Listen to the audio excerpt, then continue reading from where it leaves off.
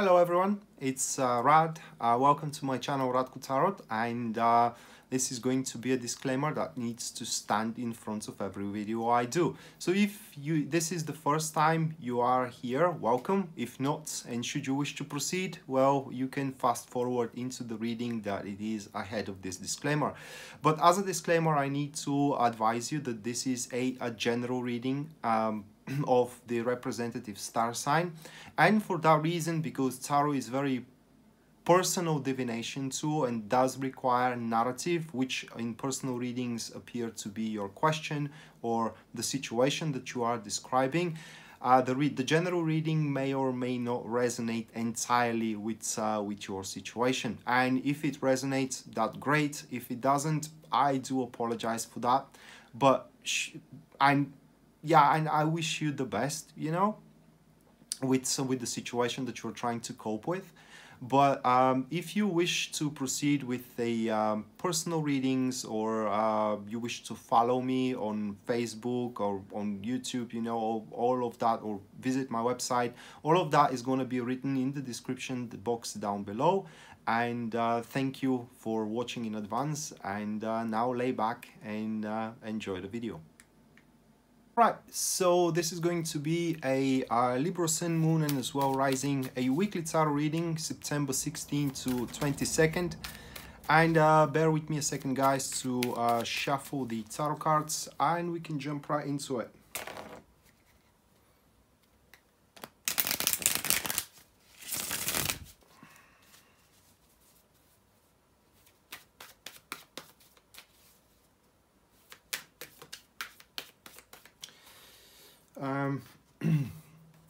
All right, so the first card, which represents the topic of your week here, is going to be the King of Wands, followed by the next one, which represents the challenges that you need to go through throughout the week and overcome eventually. That will be the Three of Pentacles. Third one here, it is the Page of Swords, which represents the positive aspect of the week. And then the last one, that will be the Justice card, which stands for the guidance that tarot is offering to you. So for what it seems here, that week is going to go under the banner, or the insignia if you prefer it that way. You're trying to synchronize your, let's say, work or whatever you're going through with a personality which is there to skyrocket you. Okay, that will be someone who sees potential in either you as a potential partner into relationship or into your projects as well, and wants to bring them literally into the next level. But before we go into all that and scrutinize the reading, let's run the cards one more time. So we do have the King of Wands here as a topic, followed by the next one, which is the Three of Pentacles, that stands as a challenges. Afterwards, that will be the Page of Swords, which represents the positive aspect of the week here. And the last one, it will be the Justice card, which stands for the guidance. All right, so King of Wands as a topic, it will be catalyzed or accompanied with the Two of Swords. So this is an active friends type of a combination. So what the King of Wands really is, well, that is a very futuristic person. Futuristic in a sense of that this person does not concern himself with the past, even with the present. All right, everything that person sees is the future and how bright the future can be. So in other words, that person sees you in the future, let's say, and sees how well you can find yourself in with them, regardless of what kind of a field they are approaching you into. King of Wands, it's a very capable personality that it is able to transform ideas into a powerful drive and actions, and eventually, you know, execute those ideas. So that being said, is that if you do have, let's say, an idea that nobody wants to listen to, well, congratulations. It does look like that this week you are to find the source of help you need to develop that idea. But nonetheless, you need to know that the King of Wands is not someone who easily overlook things. All right, now such person always strives for perfection, so there won't be any compromises when it comes to cooperation together. With the Two of Swords, this person is it is very open-minded, so he always considers a new opportunities, new options available, different ways how one goal can be achieved. So together, so that speaks for a pretty much pretty much established a creative expression in between you and him, and a huge how do you say it, room for synchronization as well, especially if that person manifests in regards to your relationship. That is someone that can always make the things work out despite of how big differences you may have in between each other. Now the next card stands for the challenges that you need to overcome here, and that will be the Three of Pentacles. It is catalyzed or accompanied here with the Two of Wands. Formation, it is a passive neutrals, okay, and as a passive neutrals, those two cards are representing the how do I say it, it's more like the recognition that there are better ways you can do something. There are better ways how you can present yourself in front of the crowd, let's say being more attractive, all right, or better ways how you get your job done as well. And those better ways will require from you to push yourself a little bit, you know, to acknowledge those kind of details that you can simply do better.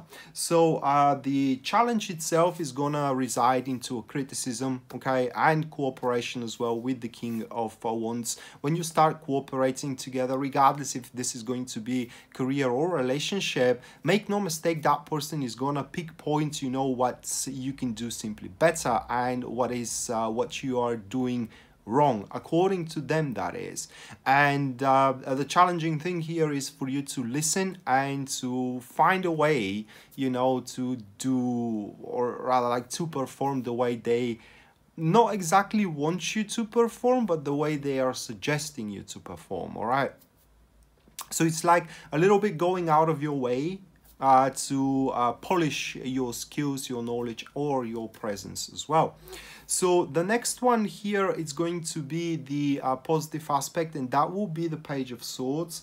It is catalyzed or accompanied with the Seven of Wands. So the formation, it is a active friends that we do have here, and in this particular case, it's a bit contradictive, right? Because the Page of Swords in this particular case appears as a unexpected source of help or unexpected source of sobriety, that is. So what that person, this is another person though, it is not the King of Wands. It is someone who is not that substantial for your future, but yet it is an important part of your surroundings. That could be a good friend, you know, it could be your sister or your brother, could be that faithful co-worker that you are working together on, etc, etc. But the point is that this Page of Swords is going to open your mind to consider the new possibilities. It is no different than this person that comes around and tells you it is time something to change, you know, it is time that you change for the better, for good, you know, and for to be able to chase a greater schemes, like encouraging you to change your job, encouraging you to change the way you interact with the environment, and etc, etc. Important thing here as well to be acknowledged with these two cards is that that page will be very aware what is real and what is not real. So that being said, when the King of Wands approaches you and give you the offer or tries to cooperate with you, even if you are feeling a bit reluctant, or even if you are feeling a bit you know, skeptical, let's say, the page will bombard you with arguments, proving you wrong and proving the situation itself how beneficial that is.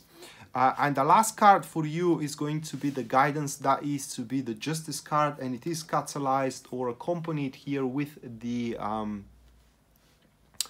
Chariot formation, active neutrals.